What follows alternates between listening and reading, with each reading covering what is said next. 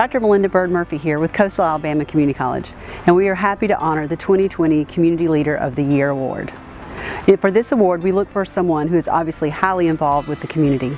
You're always going to find the winners of this award volunteering their time and energy, building the local community, and loving on their neighbors.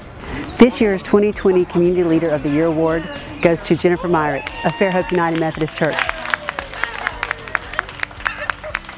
Through the resources of Fairhope United Methodist Church and her hard work, has essentially become an arm of local government.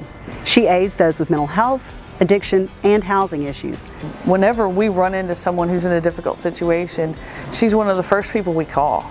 We share information and try to find the best alternative for someone in need. After the hurricanes this fall, she was basically an extension of the city and county structure. For everything that 2020 threw at us, Jennifer was working on a solution. She created her own distribution centers with water, tarps, anything that you could possibly need.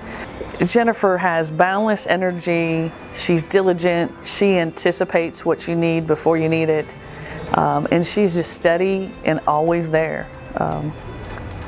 We couldn't be more thankful for her. I'm just thankful for this church body. This congregation has been very faithful in helping to support those needs, whether it's during hurricane response or our Friday meals or distribution for book bags or cleaning supplies. I mean, you name it.